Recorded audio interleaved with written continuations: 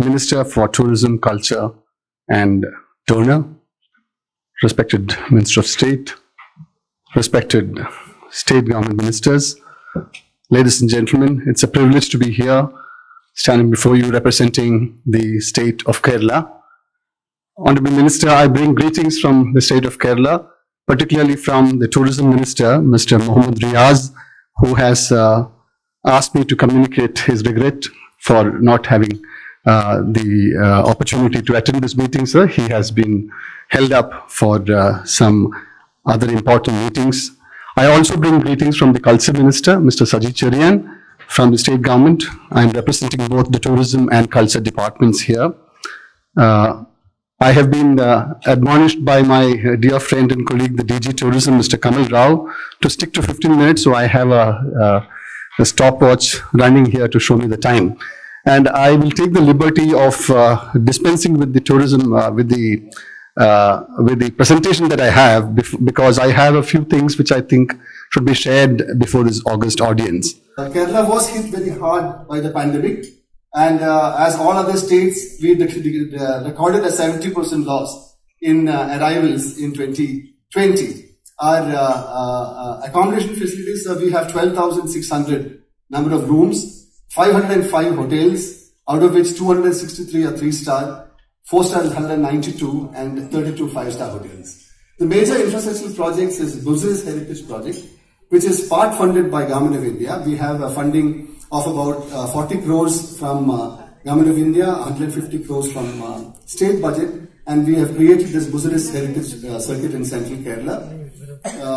As mentioned, we have completed 29 museums, boat jetties, pathways, and created a whole new destination here.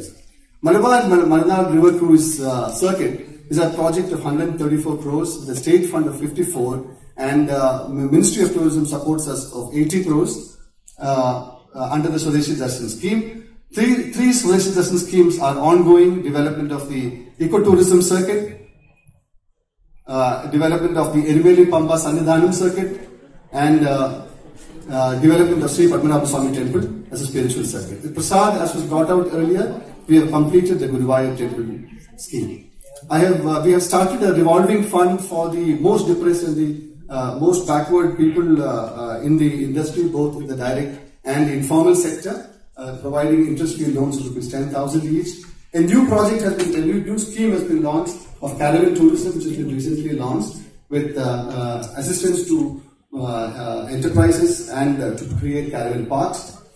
Other products that we are involved in is active holidays with selected destinations, farm holidays and homestays, which in new destinations, and responsible tourism. We have created several projects around which we are projecting Kerala as an art destination, with the Cochin Muziris Biennale as our flagship scheme, but several other projects which also project us as an art destination. Kerala Travel Mart is the biggest travel mart of its kind in the country. We hope to have the next edition of the Travel Mart in March 2022. We have an extensive quality certification system for Ayurveda centers, for houseboats, and for other service villas and grihasthali, etc.